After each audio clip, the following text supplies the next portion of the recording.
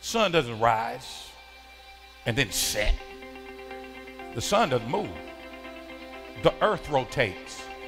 And it's the movement of the earth that dictates and determines the relationship with the sun.